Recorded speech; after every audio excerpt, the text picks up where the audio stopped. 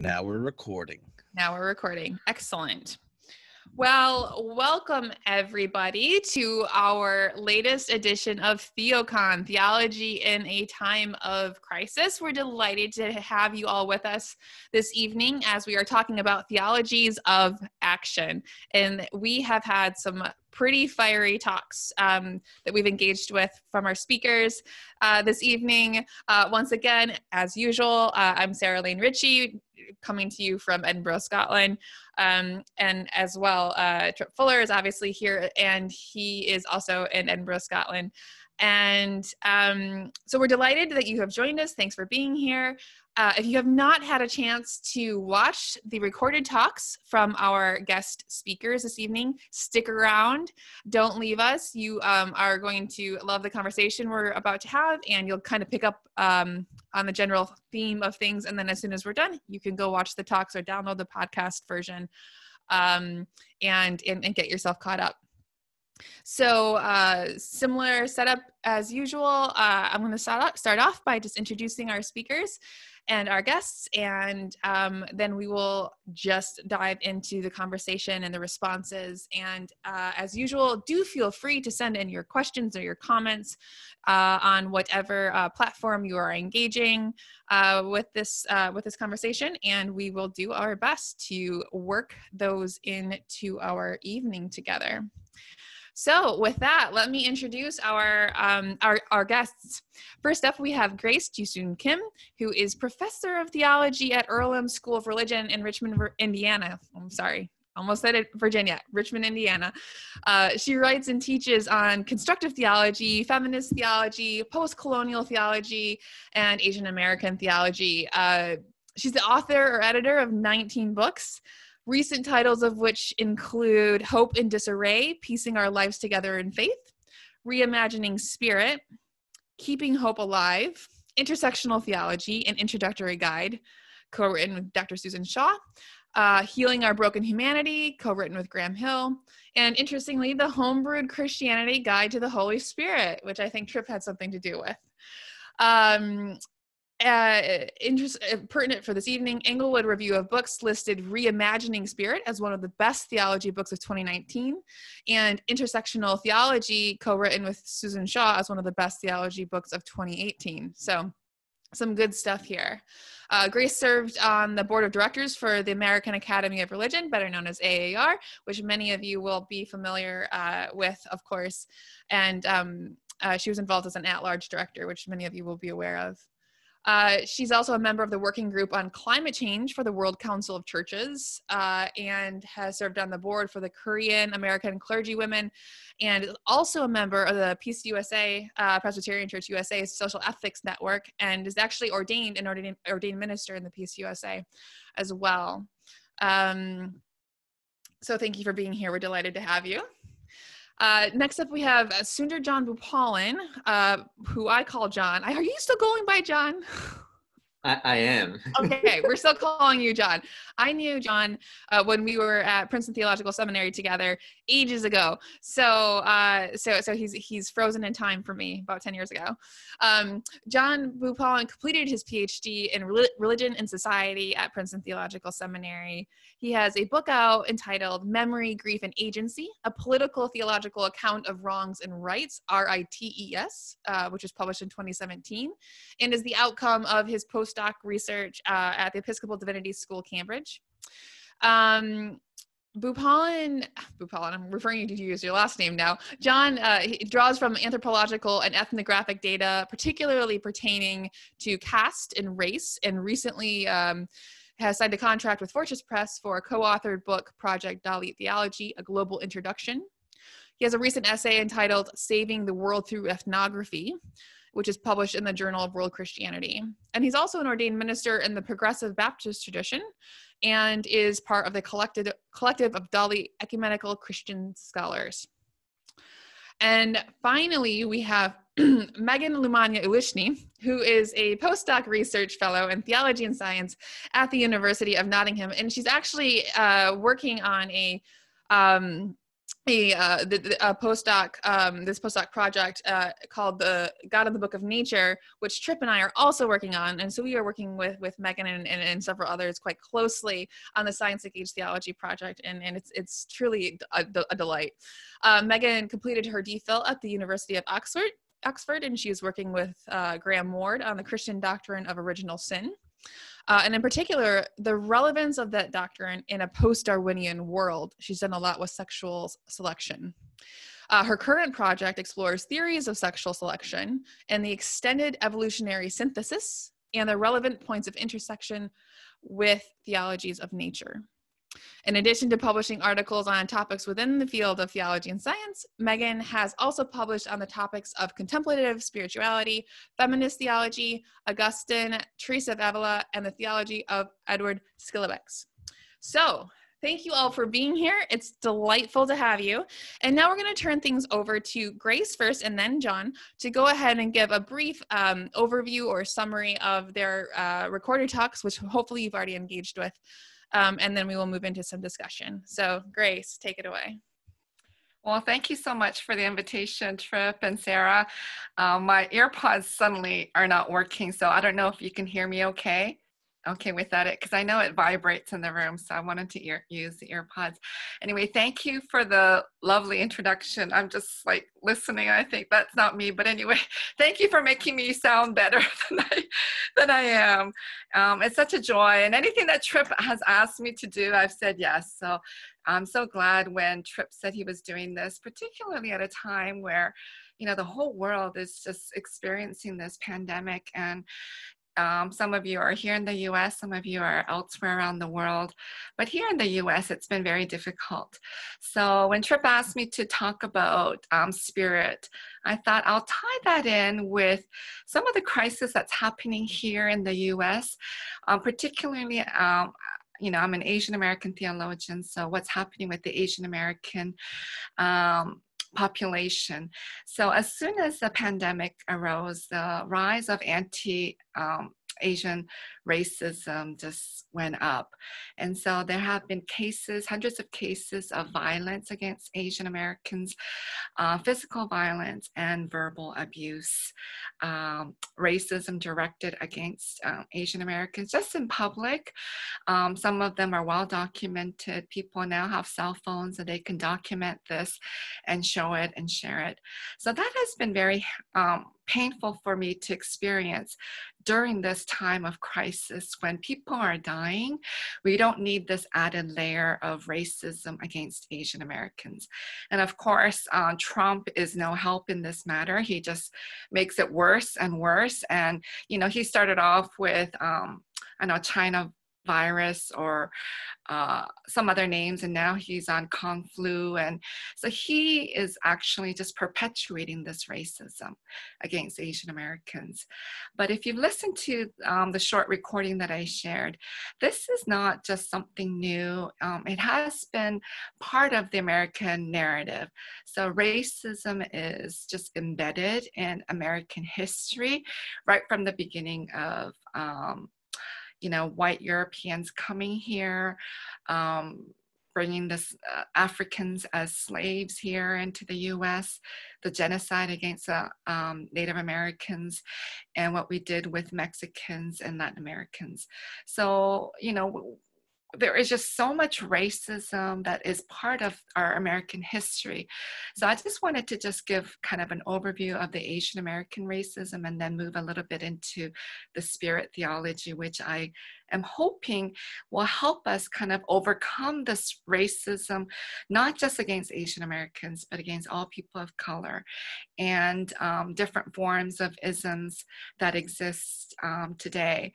So, Asians have been migrating around the world for work and brought over in different places and different places around the world and came to the US. I don't know, there's records about 400 years ago, but the recent kind of huge migration of workers that were brought in was about 1850. And that's not a coincidence, with slavery ending in 1865. white Americans needed cheap labor. So Chinese workers were brought in to work in the railroad and digging and doing mining and very other dangerous work. So that happened. And when the Chinese were brought over as workers and indentured workers, a lot of racism against Asian Americans. And, with the fear, 1882, the Chinese Exclusion Act. So white Americans were now terrified of yellow people coming, and they didn't want any more. So that was to prevent no more Chinese from entering into the US. That was supposed to be in place for 10 years, but that expanded to around 44. So that's a long time. So the Chinese that were here had to carry papers. They couldn't buy property. There was a lot of discrimination. One of the largest lynchings were against the Chinese in the LA Chinatown. About 18 Chinese men and young youth were hanged at that point. So you see a lot of racism against Asian Americans. Then we had, during the war, the Japanese were rounded up and they were put in camps. So, and when we look at it, the Asian Americans weren't allowed to vote till about 1943. So that's a long time that they were here that weren't given any rights. And so the stereotyping, the racism, and also against women too, is very, very high. And now with this pandemic, so I'm just kind of giving a quick overview. With this pandemic that's happening, it just rises up. So the physical abuse against Asian Americans is spiking, and the verbal abuse against Asian Americans. So as a theologian, I wonder what can be done in this time of crisis. We have a lot of power, for some of us in the church, as church leaders, as professors, or as administrators, or some other vocation that we work in, to change the dialogue, to change the course of the isms that's happening in this world. So for me, when I think about the racism, so much of it is embedded in how white supremacy works, white privilege works. And that is also kind of reinforced by our white Christianity. So our image of God as white, our Jesus image as a white male. So this whiteness. So to move away from this whiteness is the way to move away from the whiteness of God and the whiteness of Jesus and the whiteness of this whole church that is spreading around the world, is to kind of center ourselves and view God as spirit. So moving away from the white male God that's been portrayed to us in art and our interpretation of scripture and our sermons and all of our Western theology for the last 2,000 years, the way to prevent that, because this whiteness in religion and in Christianity perpetuates this white supremacy, the white privilege, and the racism that happens.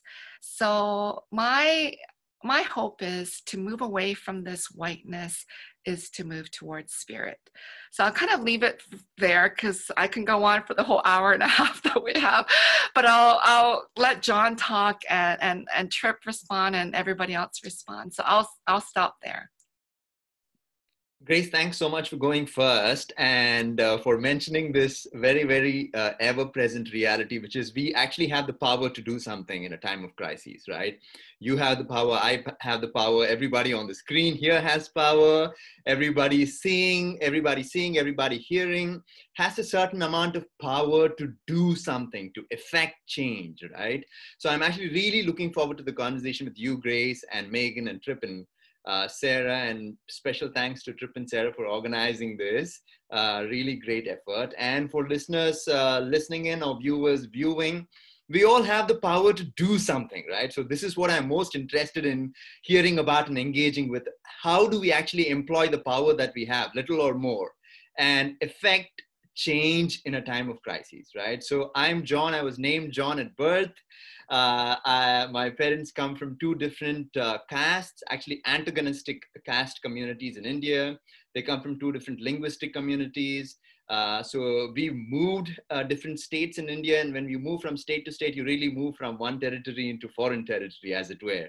That's how India is constituted. We spent a few years in the Middle East, in Abu Dhabi, in the United Arab Emirates, and we moved around a little bit. Now, for the last 10 years or so, I've been in the United States, and that's where I'm speaking from, the Boston area, from the state of Massachusetts, which is actually a Native American tribal name, which I think has a lot of implications for some of the pieces of the conversation that we may or may not have. And I'm so really looking forward to the conversation. If you haven't listened to my talk already, I want to briefly just summarize my talk, and you will see when you listen to my talk that I summarize my talk also in my talk in the first 4 minutes or so. Really, this is a repetition, but I wanted to stick to the very basics in this kind of introduction before the conversation. So, and I'm a very specifics guy, right? So I want to go down and talk about the specifics, but I'm going to resist that and just offer some general statements. The first is, I want to invite us to just kind of go back to the beginning. Kind of go back to the beginning, not just of my talk, but go back to the beginning of the beginning, as it were, where God is presented as creating the world, right? Now, some people believe that God created the world out of nothing, and that somehow because God created the world out of nothing, that this demonstrates God's great power, and that's the most important thing about God. I believe to the contrary, that while the former may or may not be true, more importantly and more fundamentally for Christians, I think God created the world out of love and for love. And you'll see this in my talk too, that political theological thinking is really a thinking about love, a thinking about the world and how to make a world out of love and for love, right? So that's the first thinking that I wanted to present about political theology. That political theology simply says where love is, God is, right? In other words, political theological thinking also asks, where is love present? And political theological thinking also asks the question, where is love absent, right? So political theologians are always looking for places where love is present, but also looking for places where love is absent, and then asking the questions, why? Why is love absent? How is it absent? What are the social dynamics that create the absence of love in particular times and places, right? So that's the first thing that I want to just give as an overview. The four major parts of my talk that you'll hear and that you'll see me kind of engage with in this conversation and more is one, just social location, right? I'm Indian. I carry an Indian passport. I live in the United States. I'm male. I'm able-bodied. I am Dalit. I am heterosexual. I have so many identities that I have with me. And Grace, I know you've written more than I have about these things. I'm really looking forward to the conversation. So talking about social location, that is all our different identities, I believe is just so important, simply because it helps me to understand myself and it helps me to understand others. So in other words, it helps me to understand where I am coming from, and helps me also to understand where others are coming from. And social location is important, not simply in a time of crisis, so not simply for 2020, where everybody's talking about this thing. So social location is not this ad hoc perspective, right? Social location is something that we carry with us throughout our whole lives and across time. So that's the first thing. The second political element that I want to mention is this question of binaries, right? The one binary that I want to briefly mention is this whole binary of oppressor, oppressed. Now in our current political moment, at least in the United States, when people, for instance, say Black Lives Matter, that makes some people uncomfortable because they say, oh, if you're saying Black Lives Matter, does that mean that other lives don't matter? So people are kind of a little uncomfortable with binaries. And that's not simply like a political problem. It's also a theological problem. Many theologians, in fact, have a problem with binaries, right? And political theological thinking, simply put, does not have a problem with binaries, because political theological thinking says, the world as we know it actually does have binaries, right? So what does that have to do with theology? That's the second thing. The third thing is, I want to build on this notion from liberation theologians, which is a preferential option for the poor. The preferential option for the poor is simply another way of lifting up a scriptural category, a category from the Bible as we know it, is to lift up this category of the least of these. So how do we live our lives in accompaniment with the least of these of the world, right? So that's the third thing I simply want to present for discussion. And finally, I just stop by saying political theology is a theology of love, right? So, so political theological thinking does not believe that Christians are in the world and not of the world. Political theological thinking does not believe that. Political theological thinking simply believes that Christians are in the world and for the world, right? So it is a theology of love. So let me stop there. Awesome. So before Megan gives her response, I was going to highlight a few connection points that if you have already listened to the full talks, you're going to get. And these two talks were surprisingly synergistic, and I'm pretty excited about it. The first element that shows up that I would love to dig into is the way our misplaced confidence in theologies of abstraction support the ongoing injustice in the world. And I think there's a type of misplaced concreteness in the tradition, as if the tradition arrived from nowhere, right? And what happens when we perform theological abstractions? What do we lose? Sometimes it's the context of the referent, right? Grace mentions that surprisingly, God and Jesus are white, and they aren't anywhere in the Bible.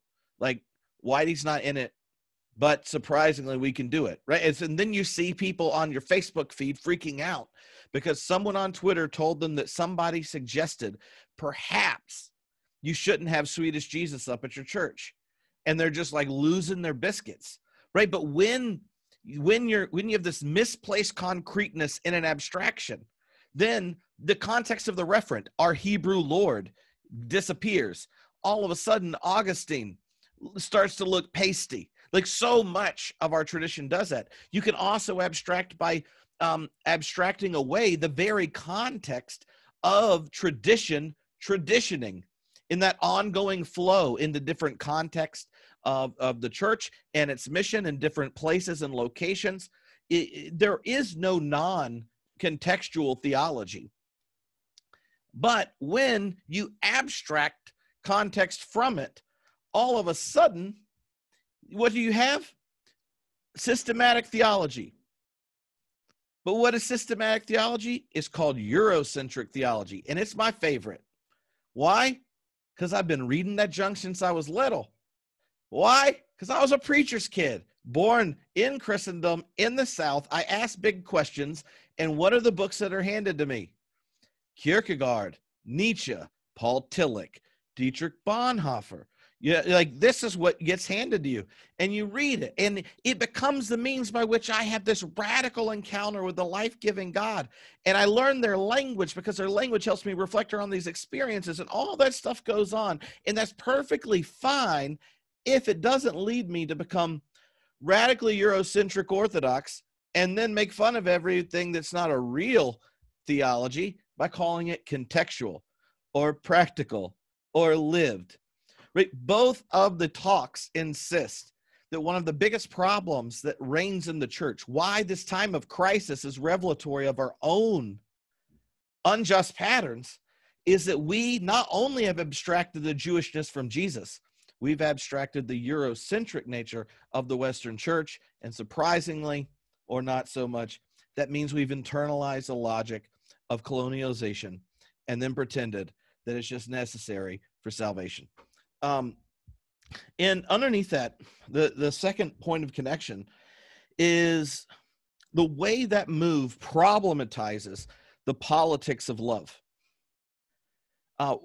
Grace spends time pointing out, and she didn't emphasize it here, how in multiple different contexts, in different cultures, language and symbols of the life-giving presence of the divine emerge. Right? And one way of looking at that is to go, wow, a large number of cultures across all of our planet thought it necessary to have a symbolic referent to get at what is getting itself done when Christians talk about the third person of the Trinity. That's one way, and that's not how we normally did it.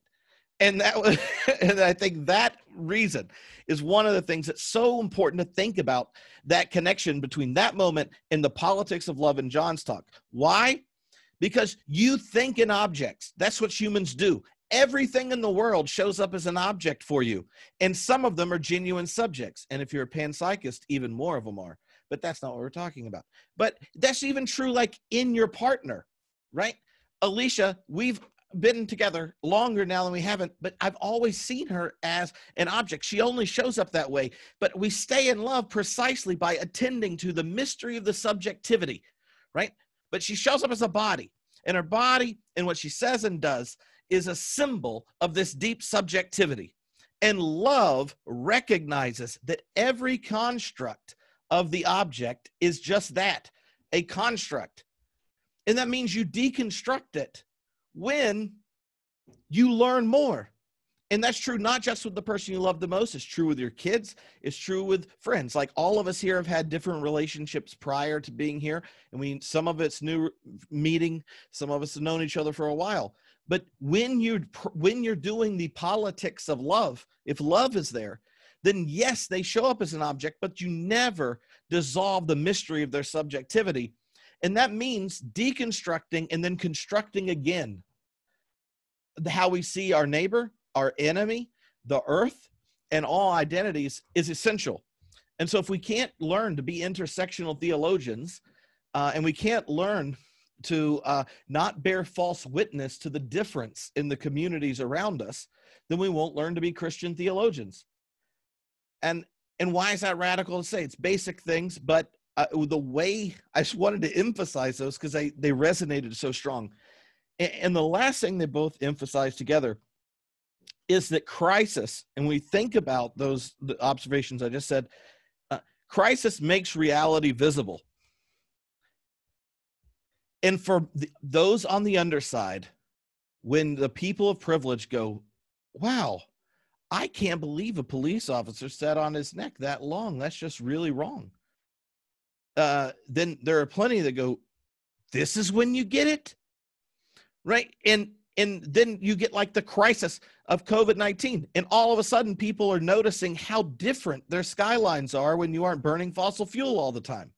They're like, well, I guess there's something to that. And there's so many ways that crises break through our ideologies and reveal that what we called reality was really an interpreted version with an ideological guide that does not desire the flourishing of all living things.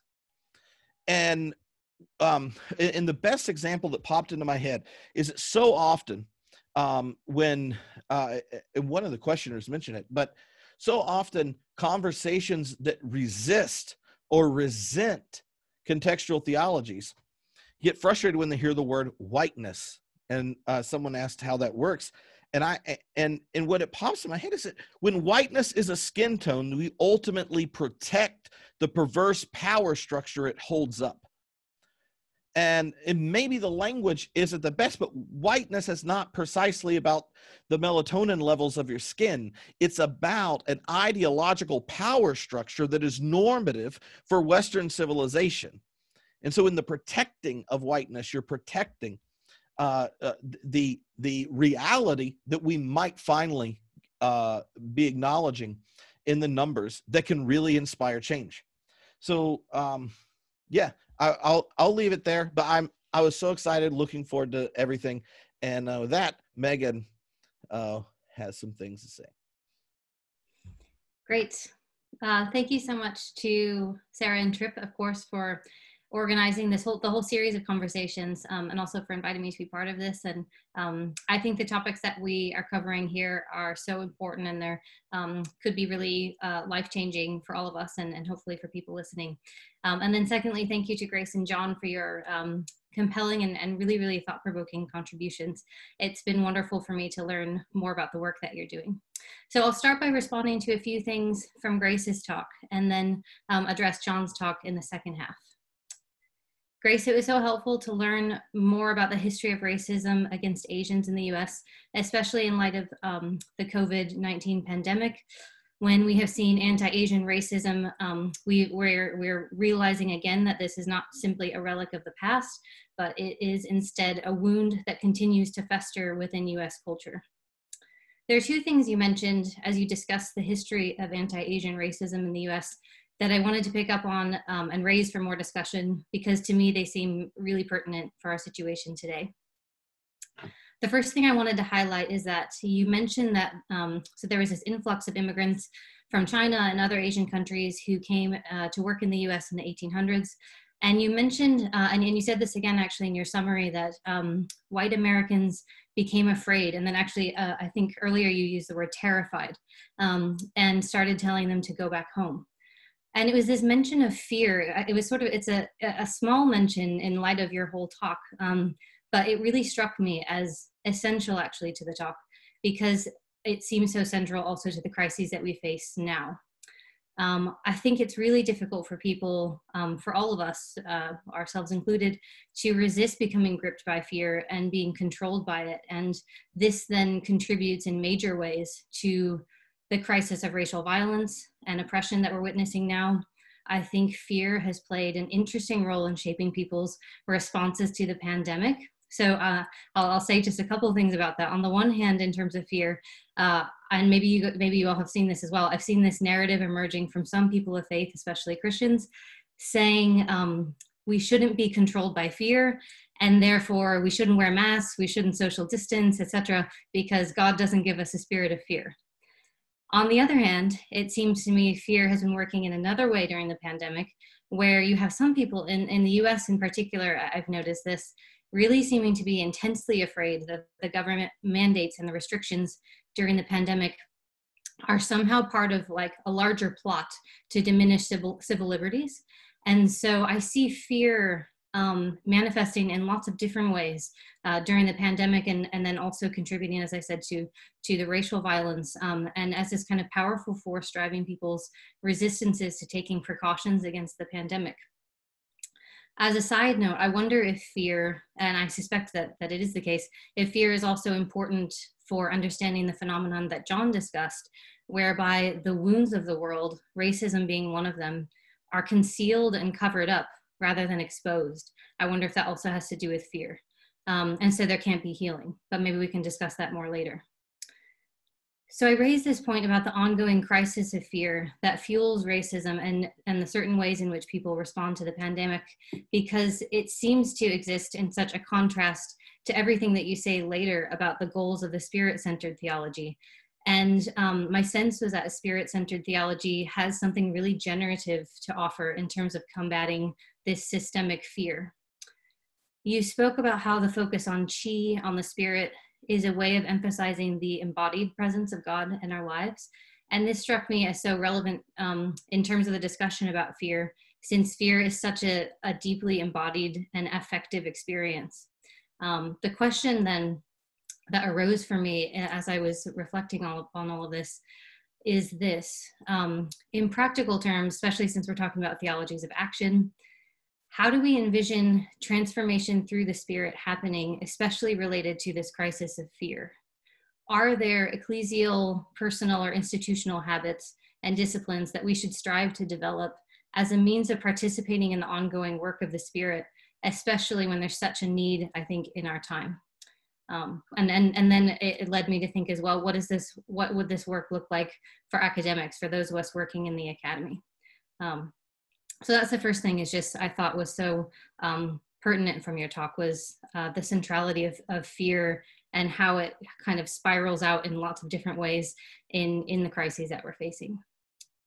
The second thing I wanted to highlight, Grace, in your talk was your mention of the importance of a sense of belonging and how devastating it was that this was withheld from the early Asian immigrants to the US. The need for a feeling of belonging seems to me to be so central to what it means to be a creature and to be a human in this world. And I wonder as well if it's a lack of a sense of belonging, or also withholding belonging from others, if these things are also contributing in some ways to the contemporary crises that we face. failure to extend belonging to others, or perhaps it's connected to fear then, that if we allow others to be welcomed and to feel at home, there will be less for us, so we have to exclude. Perhaps these things are also at the root of the racism that we've seen enacted against Asian Americans and Black Americans lately. In light of the importance of this sense of belonging then, I wanted to return again to thinking about the spirit-centered theology that you develop and what it can offer for us here. You made the point that using different words for spirit can help us to create more expansive notions of God, and that it can also help us to remember our interconnectedness. And I thought this idea was really compelling. It led me then to this question: what does it look like to cultivate belonging, especially as we're very socially distanced in significant ways for the near future? So we're all we're in our own homes, we're doing a lot over Zoom, but it seems to me that this sense of belonging is also at the heart of what we're trying to talk about, and what a political theology is also trying to cultivate. And so I wondered if we could kind of be creative and think about what does it look like to cultivate a sense of belonging during a time of social distancing. Yeah, and then as well, if there are specific ways that academics contribute to belonging or perpetuate feelings of non-belonging. So those were kind of the two things I wanted to highlight. There's so much more, of course, that we could discuss, and I hope we'll get to in our discussion together. Okay, so I'll transition now to some reflections on John's contribution then, which was so thought-provoking. John, I thought it was really important that you emphasize the necessary political dimension to theology, because I think there can sometimes be resistance on the part of theologians to getting our hands dirty with politics. It's tempting to want to escape, I think, the painful complexities of daily life. And for some people, especially the more intellectually inclined, I guess you could say, theology can become a really convenient way of distracting ourselves from the complexities and the painful realities of everyday life. So I think what you're doing in your talk in terms of emphasizing the necessary interconnectedness of politics and theology is so crucial. And this as well seems so important for our time. I've seen quite a few people, and maybe you've come across this as well on your social media feeds, expressing fatigue or exhaustion in response to the overwhelming crises that we're facing today with the pandemic and the racial oppression that has been coming to light. I think for some people, the response to this fatigue is to become, and you discuss this in your talk, indifferent, or to find various ways of distraction and numbing. So this led me to wonder then, how can we as theologians provide inspiration or motivation for people to choose to continue to engage politically, especially people of faith who might be tempted to see their faith as actually a way of distancing themselves from politics? So what's the role that we can play in trying to provide some energy for people and some motivation to keep engaging when it does become really overwhelming? Related to this, I thought what you had said about the importance of developing awareness of our social location was so important, especially where you spoke about how social location conditions our habits, our senses, and our imaginations. I thought this was so fascinating, and that it prompted so many different thoughts that we could discuss, but it led me to wonder about how you see this playing out in the context of the pandemic that we're living through, and in the context of this growing awareness of the ongoing need for more work to be done to achieve racial equity, especially related to the question of imagination. I was really intrigued by that. And so I'm wondering, are failures of the imagination partly at work in the problems that we're experiencing in our culture today? And then what work needs to be done to revitalize and expand our imaginations? So to move now to another topic that I found really thought-provoking, and I'm really eager to talk with you more about this, is the issue of binaries that you discuss.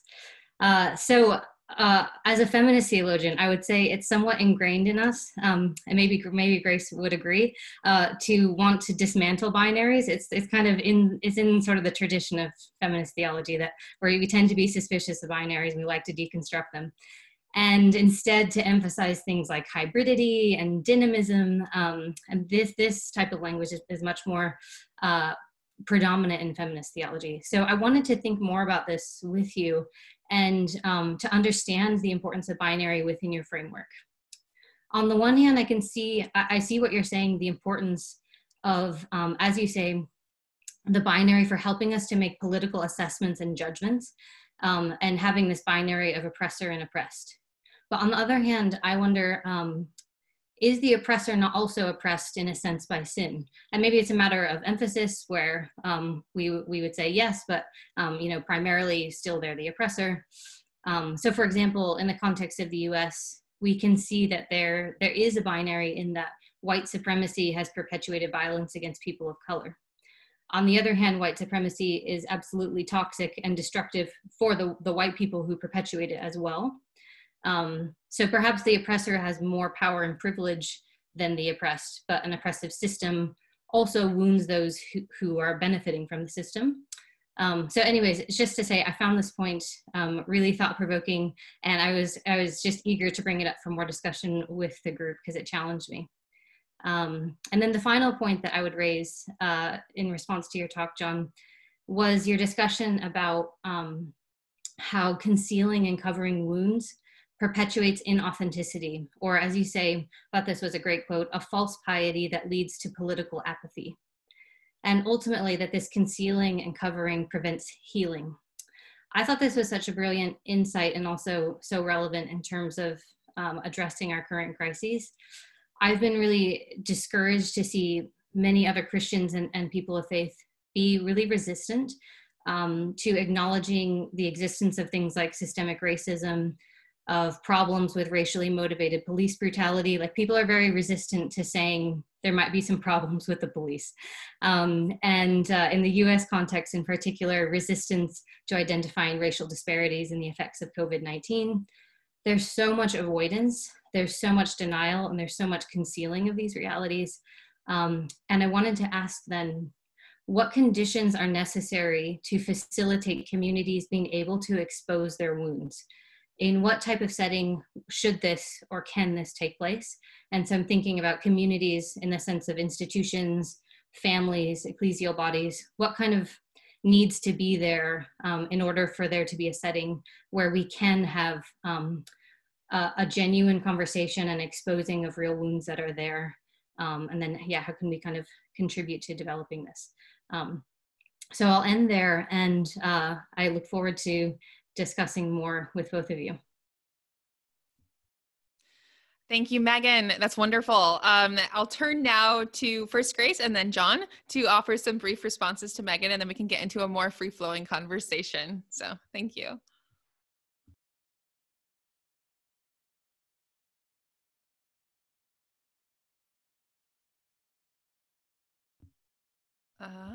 Grace, you might be muted still. Let's see. Oh no, you're not muted, but there we go. Now there. Okay. There we go. We're good. Sorry about that. Yeah. Do I respond to Trip too, or just to Megan? I can respond to anything. Well, anyway, thank you so much to Trip and Megan. You know, Trip is doing a zillion of these with you, Sarah, so I don't know how he keeps on top of everything. But I always feel every time Trip says something, I'm like, he always says it better than the way I said it. So I just sat there, and Trip gets so excited, and he's all into this. So he said, whatever he said, it's like, I wish I had said that. And I have always felt it. I've always felt like that with Trip. Even when I was writing that homebrew Christianity book on the Holy Spirit, I just thought, Trip, why don't you just write the whole book for me? Because his points were like so much better. So thank you, Trip, for some of your insights and how you were able to listen to both John and my talk. And when I listened to John too, I just agreed with John, and I thought, yes, you know, there's so much synergy. There's so much that connect us. And, you know, as a fellow Asian American, I think this was great pairing.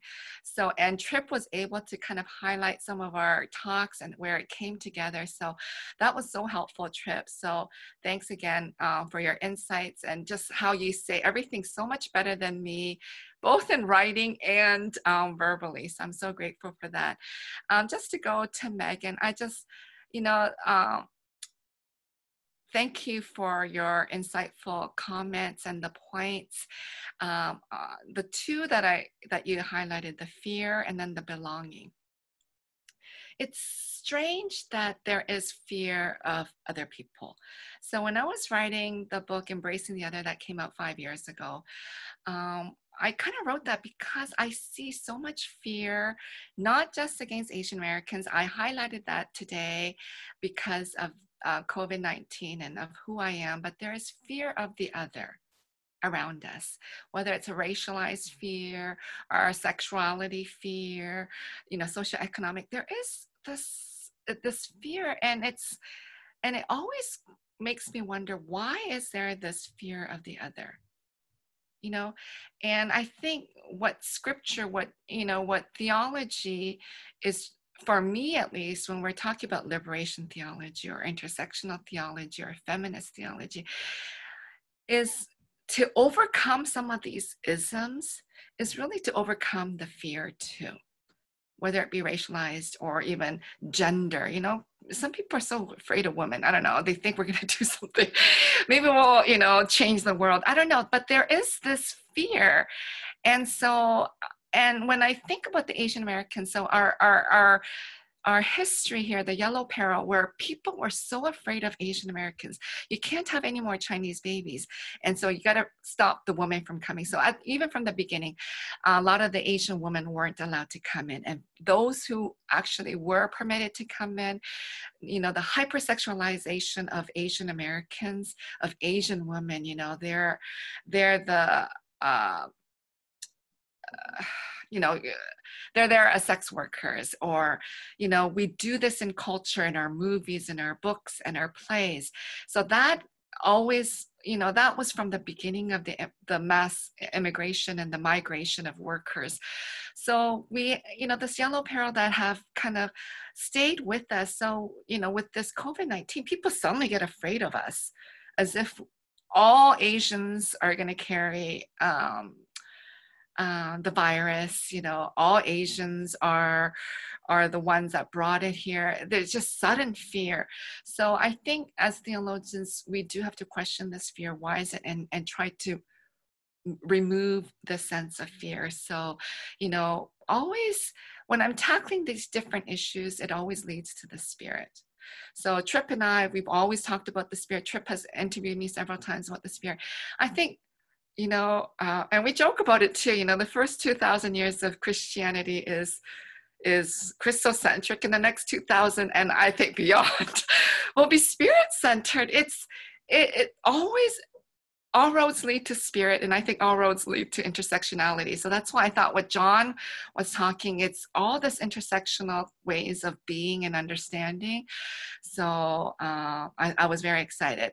The notion of belonging, when you see the racism against Asian Americans right now, you'll hear comments like, "Go back home." There was a male nurse standing on the road, and they were doing this demonstration, and a white person came out of the car and said, "Go back home." Nobody yells that out to some other racialized group, but most of the cases when that's yelled out, it's against Asian Americans, because there's a sense of not belonging here in the US. Doesn't matter if you're first generation, fifth, sixth generation, there's a sense of you don't belong here. So while as a European immigrant, say from France, came and they can't even speak English, no one will yell at them, "Go back home. You're not American, you got to leave," because you're still white looking. But the sense of you don't belong here, you'll never belong here. So always yelling, "Go back home." This has happened over and over again, our whole immigrant history. And during the elections, that happened again with when Trump was, that whole election cycle, people yelling at Asian Americans, "Go back home." So the sense of not belonging in this land it's a horrible sense of feeling. Even though, I grew up in Canada, but I am a dual citizen, American and Canadian. But the sense of you don't belong here is also, it ties in with the fear. And how do you overcome that? Is back to the Spirit that Tripp so well kind of eloquently talked about. This spirit that is experienced in all culture and all people, and some cultures, the spirit, ruha, this breath. I've never, as a Presbyterian PCU, I'm ordained PCUSA, but I grew up in Canada, so I was exempt from the Hebrew exam. So I never took Hebrew, but I, always think if I was younger, I would do it. But I don't know the Hebrew, but I'm always talking to my colleague, Nancy Bowen, and this ruha, it sounds like breath. And when we talk about Yahweh, she wasn't so convinced, but, Yahweh is this breath sound. And I know I'm not saying it right, but it's his breath. And so we as human beings who are all alive are breathing. And that's why, when George Floyd, when he was yelling out, "I can't breathe," that was so painful for me to watch. And I watched over and over again, as everyone around the world has been watching over and over again. When you're saying, "I can't breathe," the breath of God is in us. The Spirit of God is in us. You are killing the Spirit of God by taking away someone's breath. That's why it was just so painful to watch. And so this spirit that resides in all people, in all cultures, in all religions, all the religions, the major religions, all talk about the spirit. They may have a different word. And so, when Christians around the world, and we want to have this notion that only we can talk about the spirit, we own the spirit, everyone else is evil. I just think that's such a small view of God. This earth is quite big. I haven't gone around the world, although one day I want to go around the world when this pandemic dies. But I've never left the planet Earth, as hardly any of us have. But the solar system is so big. This universe is enormous. And to limit God, this infinite God, to this small, minute notion of just this, is so limiting to me. And so I think part of, feminist theology, liberation theology, intersectional theology, when all these things intersect and we hear different voices from disabled, from able, and from different sexualities, it really convicts us in how we've always articulated and understood God. And it will eventually move us away from the whiteness of this male notion of God, this white maleness of Jesus, and I think we'll move to the Spirit. So thank you. Thank you, Grace. John. Grace, I want to start off from where you left off in some sense. And then, of course, I know we are in this particular segment responding more to Megan, which I will. But because you mentioned it, and I do want to come back to this in the general discussion with you, Grace, and others, that privileging the Holy Spirit has a profound value, right? For all time, especially in a time of crisis, but also during other times. It has a very profound value. And this is really, now I'm going to use your language here, Grace, that the church does not own the Holy Spirit, right? I mean, you say this in your book, Spirit. That was actually one of my entry points into your reading your work, engaging with your work, that the church actually does not own the Holy Spirit, which means that God's Spirit is at work everywhere, right? At work everywhere, really, and among all persons and communities. And that is almost by definition boundary crossing, right? Almost by definition boundary crossing. And this kind of foresees your question about binaries, Megan, because in that sense it actually does permeate and break boundaries, right? So if boundaries are not being broken, then there's something wrong. There's something wrong, and that what is wrong is not the Holy Spirit, but human persons who are creating boundaries that does not allow for the working of the Holy Spirit and does not allow for the working of the divine, right? So I'm actually very, very thankful to you for privileging that aspect of the Holy Spirit. So I just wanted to mention that, and I'll say more about those things because I really am very, very interested in that thing. This misplaced confidence in theologies of abstraction, like you put it, Trip, I think is such an important realization for all of us to have, because this this tendency to just abstract from lived realities is an ever-present danger, right? Among communities that identify as Christians, among communities that don't identify as Christians, right? And as an Indian, I'll have to say that in the Indian context, there is a story, right? And this is an abstraction, right? In the Indian context, this is only one story. This is the dominant story. By no means do all Indians accept this. But one very dominant story in India is that, that people, categories of people categorized into castes came from the divine head, right? From the divine body. Some people came from God's head, some people came from God's arms, some people came from God's thighs, some people came from God's legs. And it's like a hierarchy. Like the lower you go down in this hierarchy, the lower your caste ranking is, the lower your position is in society, and you're treated as such. And then tribals and Dalit communities in India actually do not fall in this fourfold category. They fall outside of these categories, right? So in this dominant imagination, in this dominant abstraction, Dalit communities and tribal communities don't even count. So they're not even part of the Godhead, right? So they are really both called and treated as untouchables even to this day. So this kind of abstraction has political consequences, right? And we see in Christian imagination too, there is this thing, right? So for instance, scripture has all these rich insights, right? For instance, scripture would say something like, people come from the east and the west and the north and the south and dine at the table of the Lord, right? It's a great insight from scripture. And yet in our churches, when we look around us, we are almost always hanging around with those who look like us, dress like us, earn like us, sound like us, feel like us, hate the same things we hate, love the same things we love. And so we are thinking, oh my God, what happened to that east, west, north, south thing? So that means, okay, there is a certain abstraction, and there is a certain abstraction that creates this problem with whiteness, right? This is the way in which whiteness works in both phenotype and in ways that exceed phenotype conditions, right? So that's why I feel like talking about social location, talking about bodies is very, very vital. Talking about bodies. Let's look around us. Who are we hanging out with all the time? Do they sound like us? Do they look like us?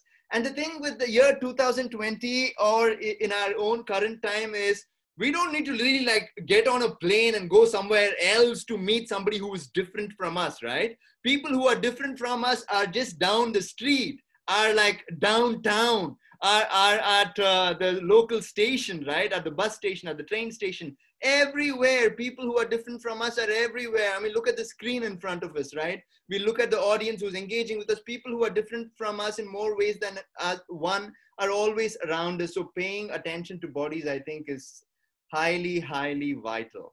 And I'll change gears and very quickly respond to Megan's excellent insights. Megan, you have a way of reading and hearing work that is just fascinating. So I do want to honor that and respond to your insights. One is the question of fatigue. Very briefly, I'll say responses to fatigue. I always remember what Miguel de la Torre, who teaches at Iliff School of Theology, said once. He said, when you're fatigued, do two things. I'm paraphrasing here, right? I'm paraphrasing here a little bit. He said, always choose an area of passion, right? All of us, because we are marked by time and history and context, we have areas of passion, right? So because I'm a Dalit theologian, when it comes to caste discrimination, I'm not messing around, right? That's an area of passion for me. So if I see caste at work, I'll name it, I'll analyze it, I'll intervene in that situation, right? So there's an area of passion. So when it comes to fatigue, choose an area of passion that will ignite us, right? Rather than fatigue us. The second thing Miguel de la Torre says, which I find really helpful, is choose an area of complicity to undertake acts of responsibility, right? So that's why I say when I employ my social location stuff, right? And when I say that I'm a heterosexual male, then for me, an area of complicity is actually patriarchy, right? So because I have investments in patriarchy, I have to address questions of gender justice, right? And this is why I really appreciated when Grace said, some people are so afraid of women. And then I know a lot of men who are afraid of women, right? Because then they'll say hashtag not all men, right? But I feel like that's such a terribly misplaced, misguided hashtag, right? The question of patriarchy far exceeds particular men, right? So there's no point in me as a heterosexual man saying not all men, oh, I'm a nice guy, I treat my wife well, I'm such a, this, that. That doesn't simply apply, right? So this fear that people have, I think, is really misguided, because we have to think about areas of passion, but we'll also have to choose areas of complicity.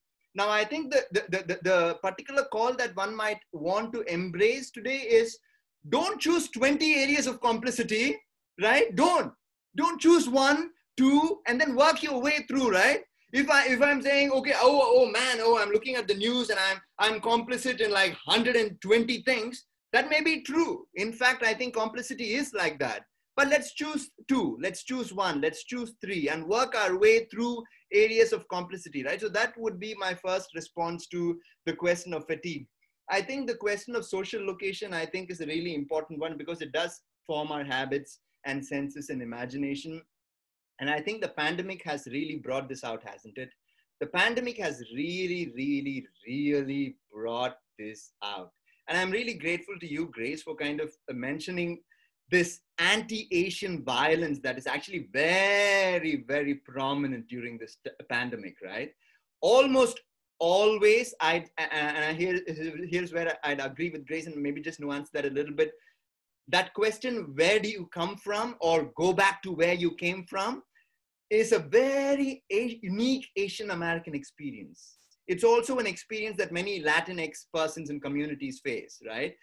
This has really become very prominent during the pandemic, right? So social location, I think, becomes all the more important to consider during a pandemic, but also at the same time recognize that this is what Asian Americans have been always experiencing, right?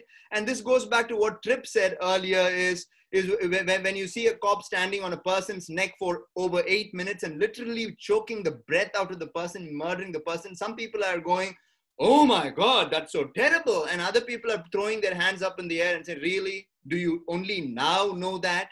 Our breath has always been choked. We are always dying. We are always being murdered. So I think social location kind of is accentuated during times of crisis like the pandemic, but also at the same time allows us the opportunity to think about these things, not simply in ad hoc ways, but in ways that kind of accompany us throughout our lives, right?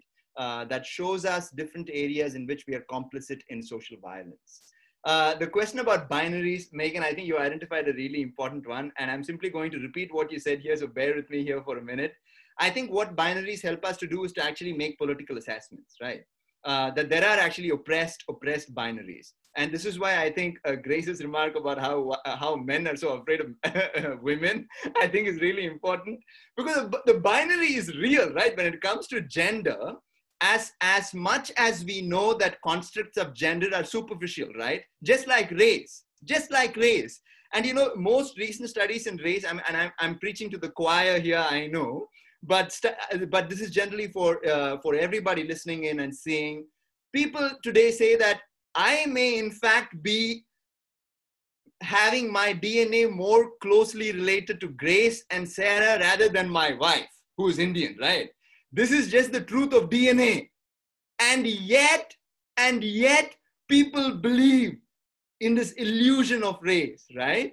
And so I think binaries, being suspicious of binaries is very, very important. So I think binaries need to be transcended that way. But I also feel at the same time that binaries actually allow for political assessments. So as a man, then I'd say, yeah, binaries are real.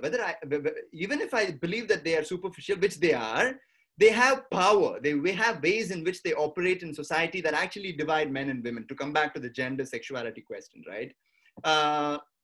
A woman called church once, I'll make this very, very quick. I'm serving as a pastor now. A woman called a church once and said, are you a rainbow church? And I said, I played dumb for a little bit. And I said, what do you mean? Help me understand what you're asking.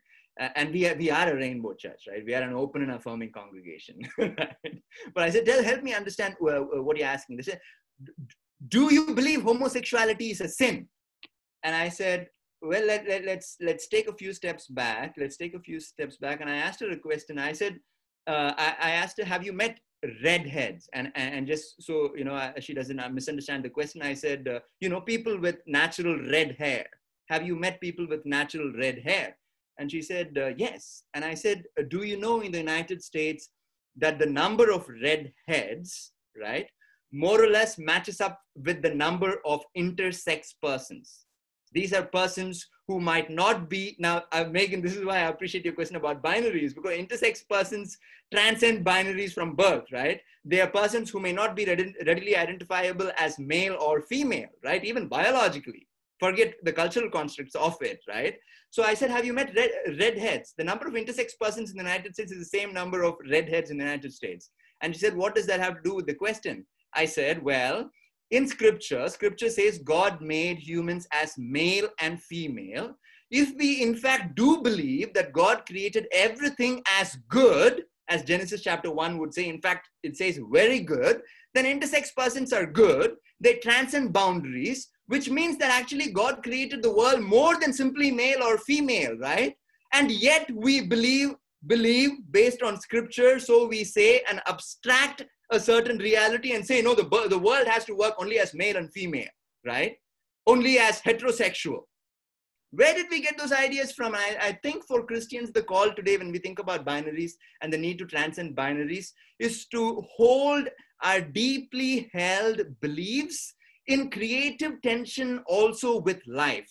So this is, what Elsa Tamez, for instance, would say, how to bring together, right, interpretation of life and all its complexities, along with the interpretation of our deeply held beliefs in one single movement, not as two movements, but in a single movement, right?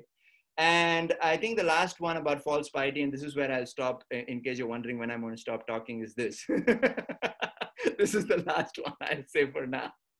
I think false piety is such a real thing. And I'm not superimposing this thing and saying only other people have this problem. I sometimes wake up with this problem, right? So I think false piety is a problem that affects everybody, Christian or not, but particularly because we're talking about Christian churches, I'll just venture out and say, yes, it is actually a problem that affects Christian churches.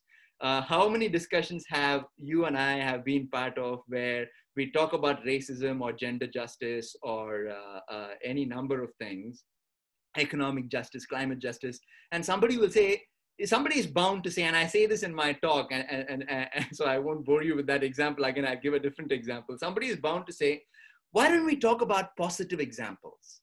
Why don't we say something positive, right?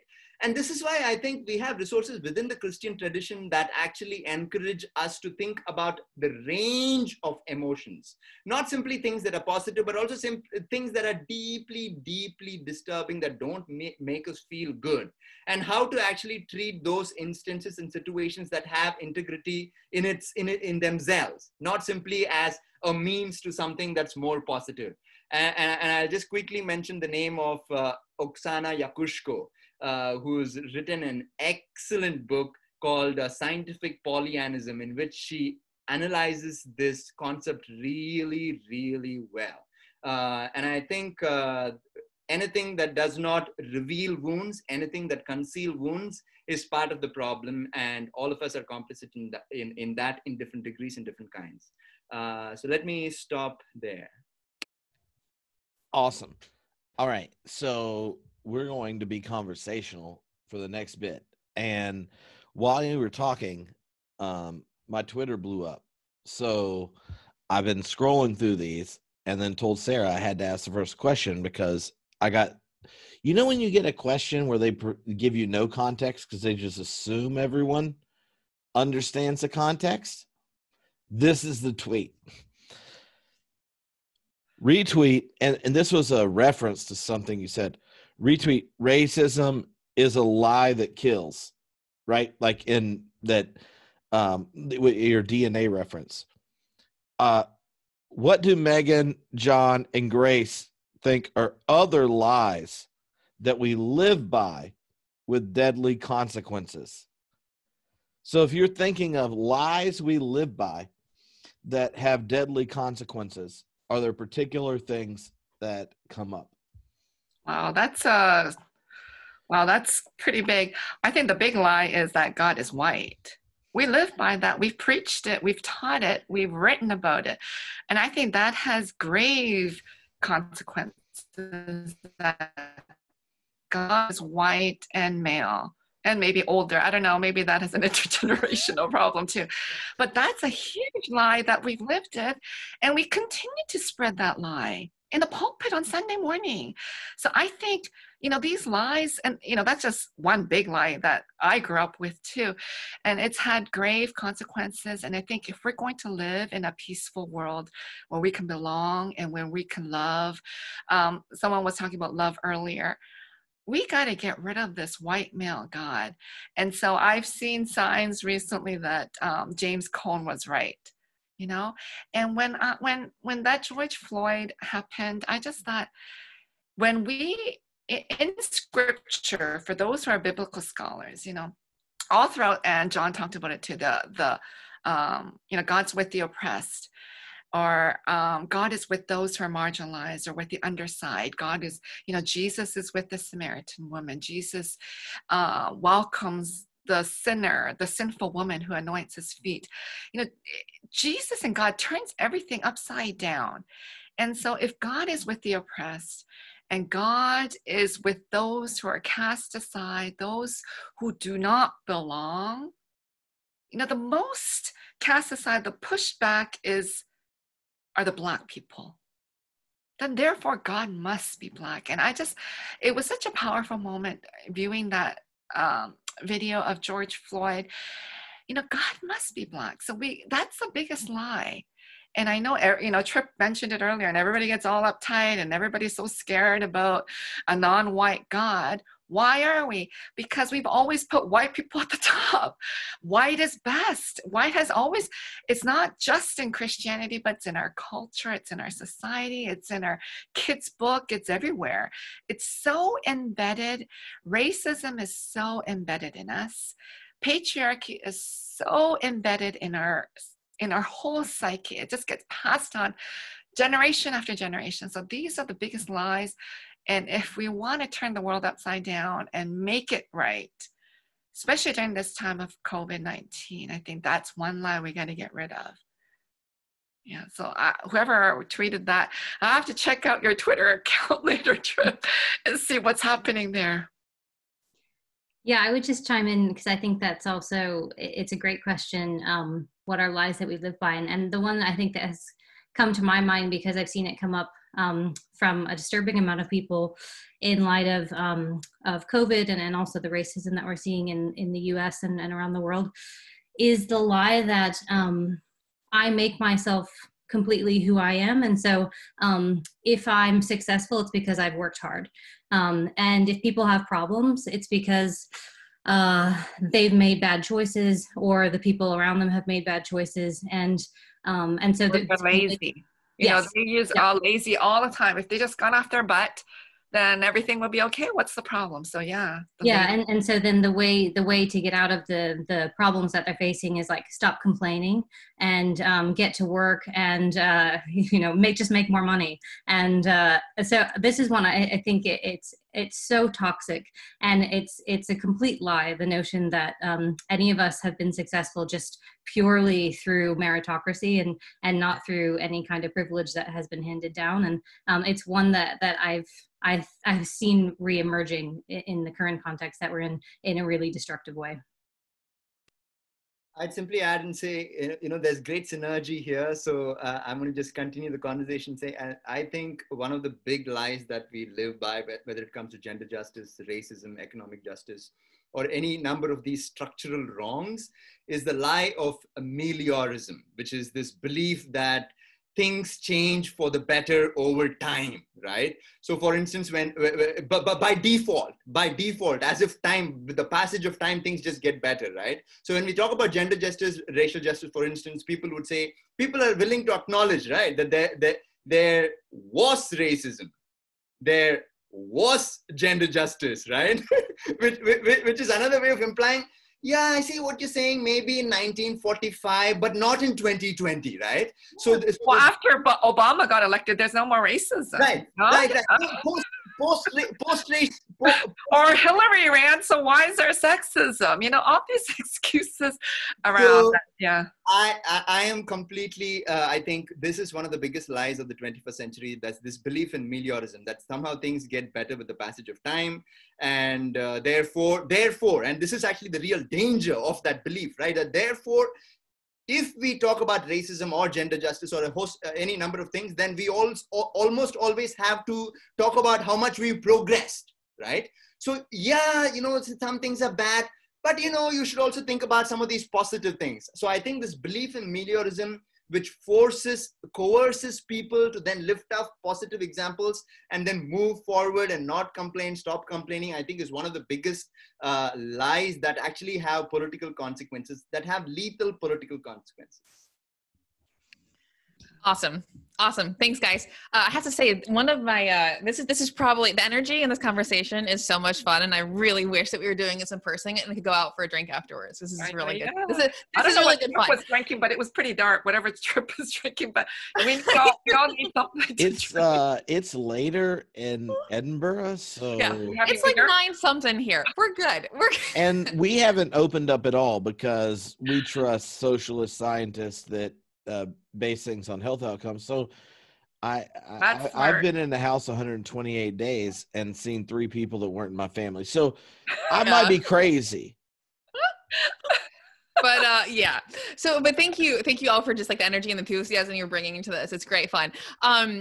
So one of the interesting kind of through lines of this conversation thus far has been about this tension between the abstract and the specific, right? Specificity in a variety of areas versus this lie that there is a view from nowhere, right? There's a sort of general, abstract, kind of basic generic truth, and anything that is specific is deviating from that universal truth. And you can see this in a variety of ways, and it's interesting to sort of note how it keeps popping up over and over again.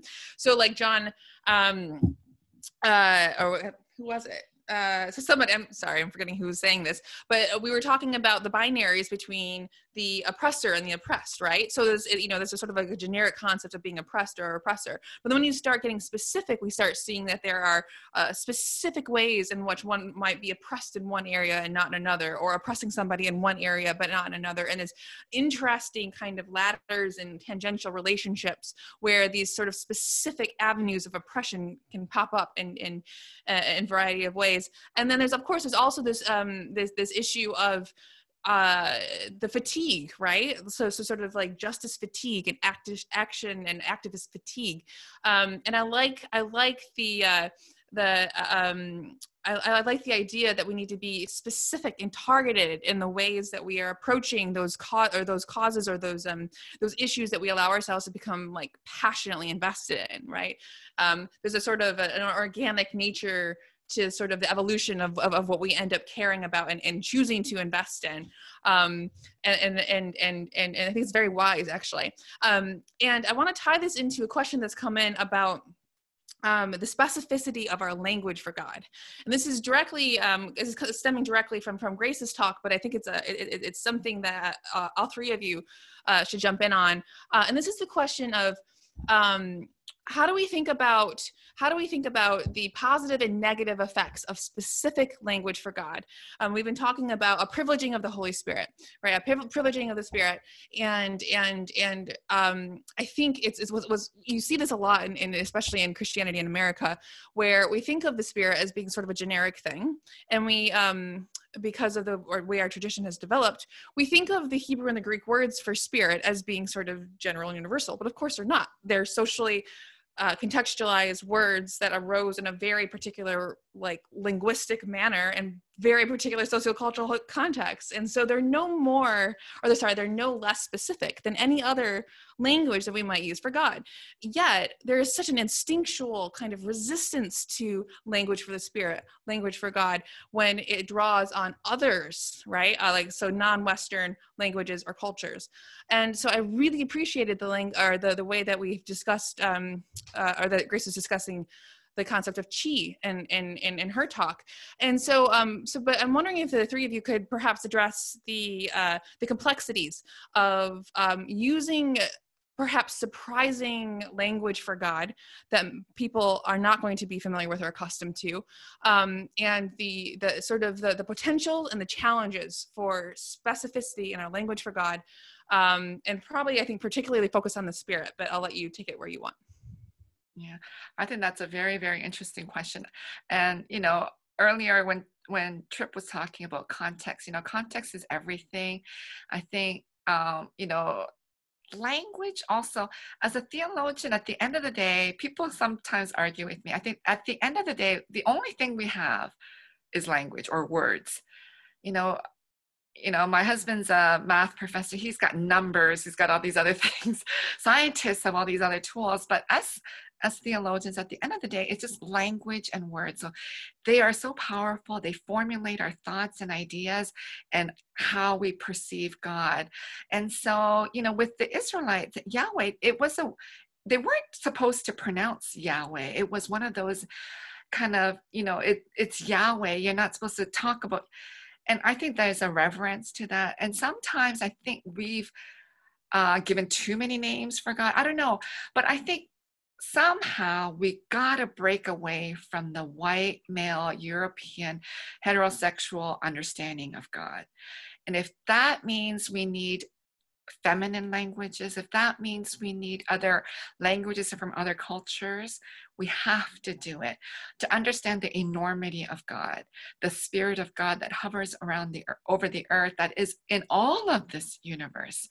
When I think about the reimagining spirit that I wrote, I have a chapter on vibration, and I think Tripp in my homebrew I started about vibration, and I think I blew it up more about vibration. This whole world is just full of vibration.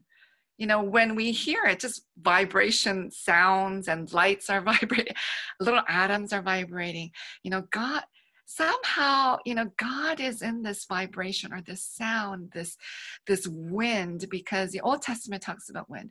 So I don't know where I'm going right now, because I can go into a whole talk of spirit, but I think we have to reimagine different languages of God to make our God big, because God is big and not the small, tiny little God that some Americans want to share every Sunday morning, that is so constrictive, that is so restricting, that loves only those certain people that are good and not the bad people like us feminist theologians or us Asian American people. It's just this so small God that we kind of keep perpetuating and writing about as theologians over and over again.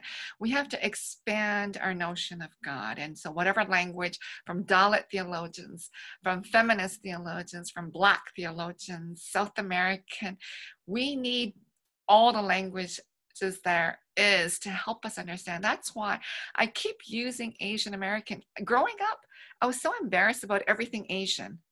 So embarrassed. Everything Asian was horrible, because that was the racism I was taught, that I was bad, that everything I embodied was negative. It's only recently with BTS and Parasite that, it's so great to be an Asian once in a while. But, everything. So, but when you think globally, Asians are half the world's population, and majority of them are from China and India, right? But, that's the global population. There's so much richness. So we got to sit back and listen and use the languages of different languages. And that's why I keep going to Chi. I wanted to raise a point really related to this idea that Grace is talking about of having this more expansive view of God. And this point is from, I think, if I remember correctly, from Elizabeth Johnson's book, She Who Is, where she makes the point that the benefit of using a variety of different terms and symbols for God is actually that it surprises us and it shocks us a little bit. And the benefit of that experience is that it breaks us out of potentially idolatrous patterns where we've become. How can we say we know everything about God? Yes, yeah, and so because the danger is that we become inordinately attached to certain images of God, which then reduces God and becomes an idol. And so this is actually one of the benefits, is that we should feel a little disturbed when we hear a new term for God, and that's a great experience to go through, because it reminds us that we don't actually know what the essence of God is, and that every symbol and every metaphor is limited. And so I thought that point was relevant. And when you were talking, Mary Daly said, if God is male, then the male is God. Yeah. We create God in our own image, and that was, one of the 10 commandments, not to do that, but we continue to do it. So I think we have to have this open mind. The Spirit moves at where it will. Yahweh, I am who I am, I will be who I will be. We have to allow God to be, but we kind of constrict God with our own limited language and so forth. So yeah, thanks for raising Elizabeth Johnson, who I love. Mm-hmm. I mean, since we're mentioning some of the people who've gone before us, we also have to mention Rosemary Radford Ruther, who said, well, if God is male, then that God has to be castrated, right? I mean, as much as people got angry with her for saying that during her own time, it's just simply true, right? If God is who God is, and if God will be who God will be, and if we in fact privilege the doctrine of the Holy Spirit that necessarily breaks boundaries, then there are things that need to be broken. There are things I think there's nothing bigger than God. Right? And so our tiny little brains, my brain is so tiny, and as I get older and older, I can't even remember what I talked about yesterday. It's so tiny, and to say that we have everything about God is just being. And the thing is also, I think, when we come to that realization, it's a very difficult one, right? I mean, just imagine the number of specificities and complexities in life. It's mind-boggling, right? Every day we learn something new, and this comes back to the question of fatigue, right? Oh, how many complexities and specificities should I learn about? But each complexity and specificity, I think the important thing to realize is that each of these complexities, each of these specificities have integrity, right? They don't have simply this kind of intellectual integrity. They actually have a sacred integrity. They have dignity, right? Specificity and complexity. These categories have dignity. Human persons who are different have dignity. They're not simply how do we put it? It's not in Boston, there's the Franklin Zoo Park, right? When you go into the Aussie aviary, there are all these brightly colored birds, right? So sometimes we pay $2, get a bird stick, and go into the Aussie aviary and hold out this bird stick, and all these different specific birds come onto our hands, and we're so enamored with it. But the point of the matter is that that kind of complexity and specificity can be encountered not simply by going to the aviary, but even in our encounter with other human persons, right? And I think when you talk of the Holy Spirit, I can't help but mention Lisa Dellinger's name. Lisa Dellinger is a Native American theologian from the Chickasaw Nation, and she actually draws from your work too, Grace, and she points out how the Holy Spirit necessarily has iconoclastic properties, right?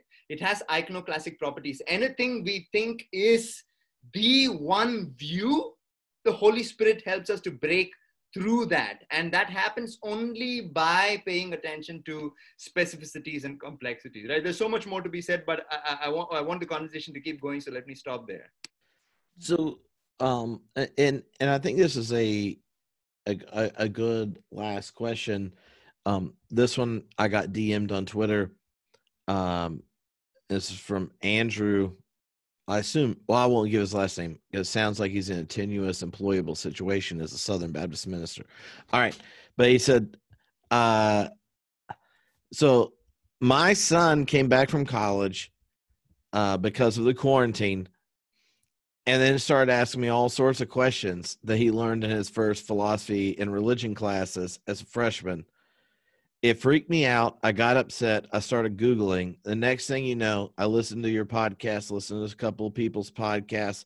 I find out about Theocon, and I tell him, you will watch all these videos with me of the best theologians from different schools, and we're going to talk about it. Because, honestly, I just assumed everyone's read the same Bible I did, and they would all know.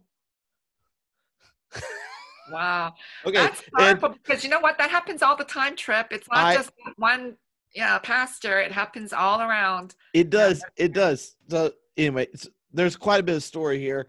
I'll respond to that part later. But the question was, I've sat seriously listening to my own white Southern Baptist son and his experience and testimony of his friend's experience, and listening to these and realize that what keeps us hung up is the power locked into the unacknowledged interpretive moment where my Southern Baptist identity filters all my experiences and everyone else's voices and experiences they hear.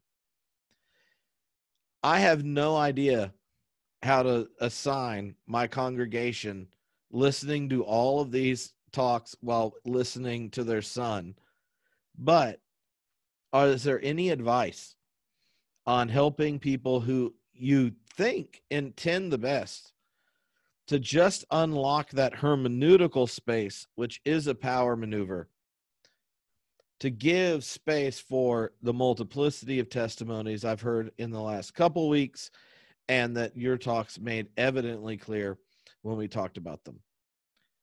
And I just feel like that's such an important question, and it gives us a chance to say, because, I mean, so often in these, you're talking to people that are professionally religious and scholars, right? So, like, we don't even make jokes about the Q source because everyone already knew what it was, you know? That so much of what you hear on the Theocon things assumes like a certain familiarity, which also means you process this like culture shock of going, oh, what every religion scholar knows. And I don't know. I want y'all to respond, but I mostly just want to give like the slow, solid, like confidence claps to the dad that said yes and is still hanging out with us this many sessions in. Yeah, that's amazing, because not many dads or moms will do that. They get afraid because you want your child, you know, as a parent, you know, you raise them up and you want them to be your mini-me, and you don't want them to challenge you. You want them to grow, but not grow too much. There's all these boundaries that we set up as parents. And when they start challenging stuff, he's a minister, right? So the parent who holds a particular way of thinking about God, it can be a threat to the parent. So I'm just grateful for parents like this minister who will be able to sit down with their child, their daughter or son, to talk about it. Because as we age, you know, and as theologians who kind of think about this, you know, I sometimes dream about it, you know, I'm thinking about it because I can't stop thinking about it. But you realize the more you know about God, the less you know.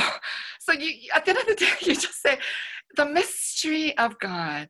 And at that point, sometimes you just have to be okay with it. Because, you know, you can have the MDiv degree, MA degree, the PhD, everything else, a DMin, and you think you know everything. And at the end of the day, you're just sitting there and you go, I don't know anything. But yeah, at least you still open up your heart and your mind. And this is a journey of life and faith, and be challenged by it, be pulled by it, read books by theologians that you would not normally not be reading. Like, I'm always trying to say we should read the silenced voices. So those, you know, and publishers need to do a better job. They keep not accepting books from, you know, someone that you know, they always think no one's going to read this, you know, no one's going to buy it, no one's going to use it in class, because it's all about, you know, you got to sell the books. But it starts with the publishers to challenge them in the classroom, and even in the churches. All churches have some Bible study or some book group thing going, to read and listen to those voices that aren't the prevalent voices. So I'm just excited when parents are able to engage in dialogue with their sons and daughters. That's amazing. I'd simply add, I mean, whoever this dad is, I mean, I join you, Trip, in offering a slow clap here. Yeah, big clap. I really think, right, the slow clap is merited because here is a dad actually treating a question that the dad received as a question that has integrity, rather than kind of subsuming the question into an already existing worldview, right? And I think this is actually the opportunity and the challenges that we have every day, right? Every day we meet somebody who challenges our worldview. something happens that challenges our worldview, our deeply held beliefs, right? And so to go back to the kind of Elsa Tamez quote that I used before, how do we then hold the interpretation of scripture and the interpretation of our deeply held beliefs in creative tension with the interpretation of life in all its complexity in one single movement? How do we do that? How do we not simply subsume everything into an already existing worldview? I think is just such an interesting opportunity that we have in front of us to treat each thing as a thing that has integrity, right? And so that's simply what I would say. I love that phrase that he used, or I don't know if this was from him or from you, Trip, but the unacknowledged hermeneutical moment. I think that's so important. And I would just share from my own experience that coming from an evangelical background, which really emphasized literal interpretation of scripture as kind of the only way to interpret scripture. And it's so easy to speak about our own worldview as if it's just common sense. And this is just obvious. So what was sort of the breaking point for me that enabled me to see the unacknowledged hermeneutical moments that were happening was reading some of the historical theologians that shaped the early church. And then you realize that in the early church, they had all these different ways of interpreting scripture, and the literal was kind of the lowest one. Like they thought if you're a really baby Christian, then you interpret the Bible in a literal way. But if you're kind of ascending to the higher levels, then you have the spiritual reading and the anagogical reading and these types of things. And that completely blew my mind because I had been so trained, and it seemed obvious to me that this is just common sense, that you read the Bible literally. And so, yeah, I think to echo what John and Grace have been saying, it's getting exposed to different points of view where you realize that what seems like common sense to you is actually part of a whole intellectual tradition that you've inherited. But yeah, amazing conversation happening between this father and son.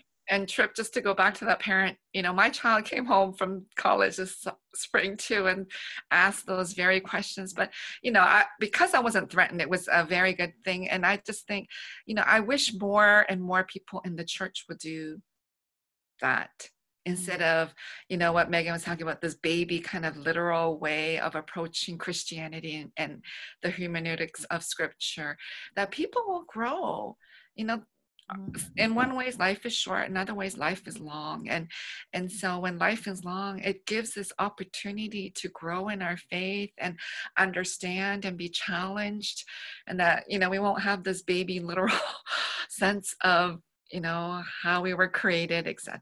So thankful for that.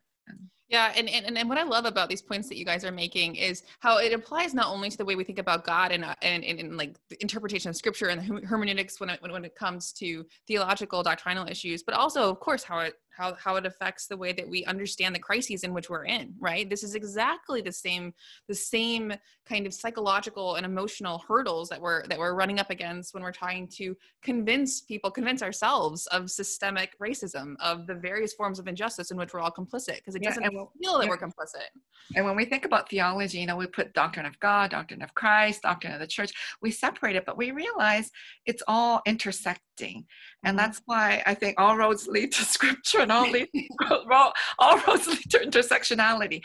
That to understand God is to understand ourselves. Yep. How we worship God is how we treat one another, and how not just human beings I'm talking about, but all of creation care and sustainability. So these are all intersecting. So people have to realize this sooner than later, so that we don't actually destroy one another through this COVID and destroy the earth too, because this climate justice is a huge thing. Absolutely. Yeah. And it's really as much about posture and orientation to the experiences that we are having and living in as anything else. Right. Yeah. So it's not like we need to be convinced of like a certain set of facts. It's an orientation to the way, an orientation towards reality that is, that requires like a deep fundamental openness, and a sort of a curiosity, and a willingness to be challenged, right? And if we can get into that posture, then there are so many opportunities. And earlier when Trip was talking about the biggest lie, if we keep perpetuating this white male God, it's going to affect how we relate to everybody and how the church is structured, etc. So all these things intersect. These are all related. Everything is like it's not so clean cut, it's all messy. So understanding that will just help us get through this crisis and any other crisis, because this won't be the last one. There'll be many more crises that we'll be facing. So yeah, I think these are very important conversations. Hard, Grace. I mean, like you're saying, it's definitely hard. I mean, undermining this white male God idea that is so like omnipresent. Oh yeah, you know what? This white male God has gotten into so much trouble. It's hard. Yeah, so you know, we really have to dismantle that big lie so that we can get rid of the fear and talk about belonging and get rid of racism and the sexism and the climate injustice that's happening, everything else. So it's all intertwined. It's hard. I mean, just think about white male God and think about intersections with patriarchy. How difficult it is, for instance, in church context, to simply use the word she. Oh, Mm-hmm. people will stop coming to church. That's the thing. And we get so terrified. Let's just replace all the he's with she for just one worship service, right? Just one, not the whole. Yeah. So John, the non-threatening way is then just use spirit God, because you know, it's gone through different genders, but still now people think it's a neuter kind of way of understanding.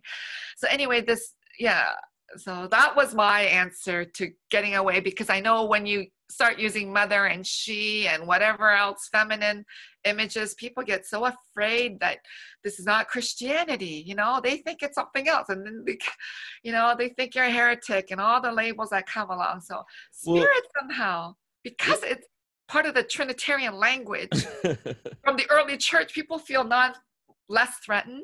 But then when you have this global understanding of the spirit, then people get a little all uptight again.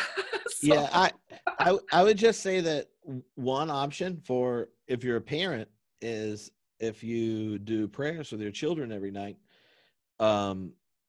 it's always our mother who art in heaven, and that way it averages out and skews female, because they only go to worship service once or twice a week, and the rest of the week at home it's our mother, and you figure like the frequency of the family equals the ubiquity of the masculine in the worship service.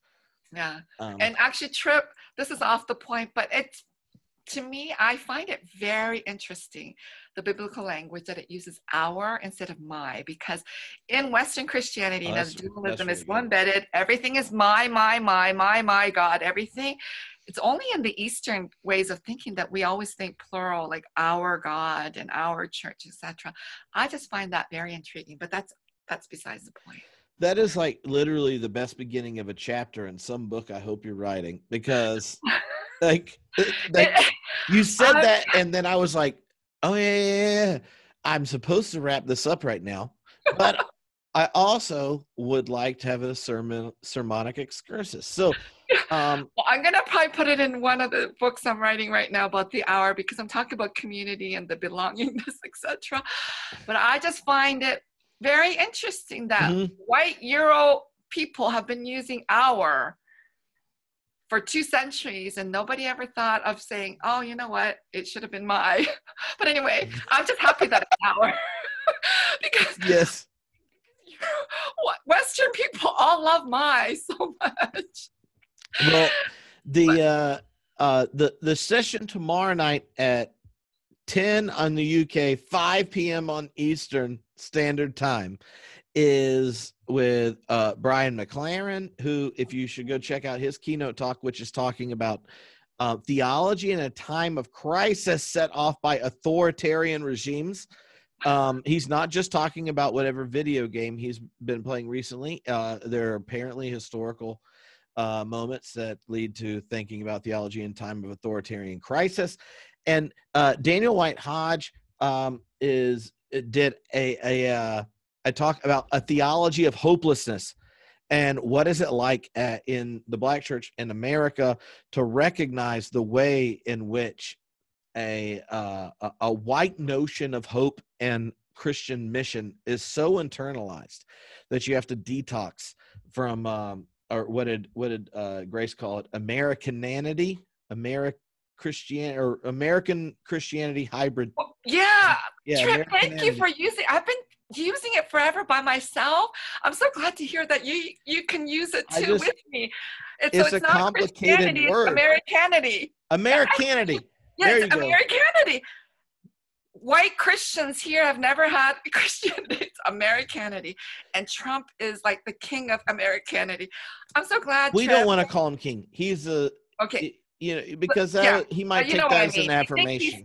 He thinks he's king. That's what He I'm saying. thinks he's king.